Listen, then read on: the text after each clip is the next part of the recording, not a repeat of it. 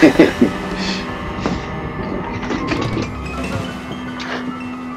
was I going to do from here? Oh, God.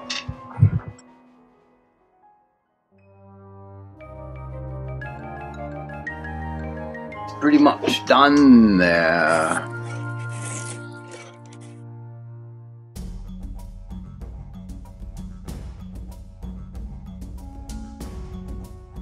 Today I thought we'd work on some drinking horns, or a drinking horn. I'll show you some others. Here's one that I made for my wife. This is what a drinking horn ought to look like. Good size, fill it up, drink on it for a while. These all represent our pets. These folks right here. Yeah, the donkeys aren't far away. I love these paperwhite horns with the black or brown tips. I seem to find more black ones than brown ones. I've only found 2 sets of brown ones in my life. The black horn actually rides right up underneath that paper white surface. I'll turn the horn so you can see how far up inside the black actually comes. You know, you pick your lowest spot, which is over in this area here, and that's your kind of your limit as to how far you can play with it like this.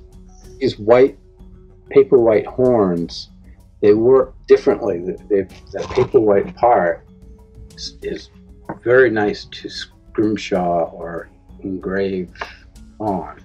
It just shows up nicer, but it actually cuts differently than most of the rest of the horn. And this is kind of a neat idea I came up with. I had it, or have a couple of small black cow horns, and I used to carve wizards like this out of whale's teeth back in the day. I thought, ooh, it's thick enough wall that I could probably do it, get the wizard out of it. And what I've got here is I carved his hood so you can slip a cord through there, same as the top of this.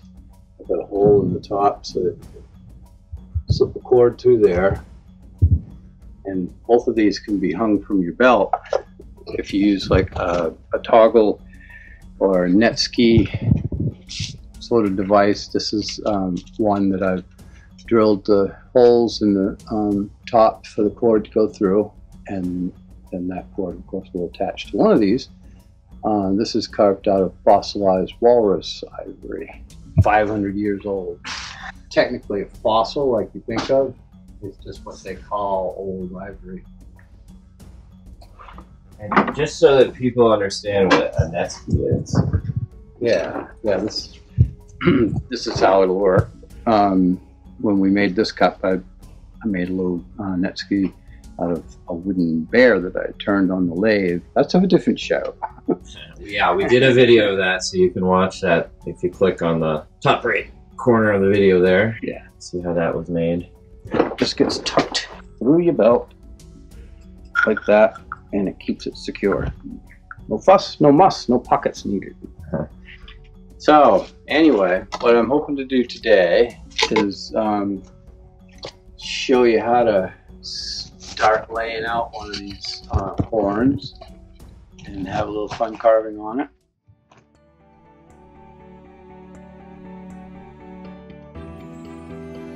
Simple solution is scrape them out just as good as you can, as far down as you can.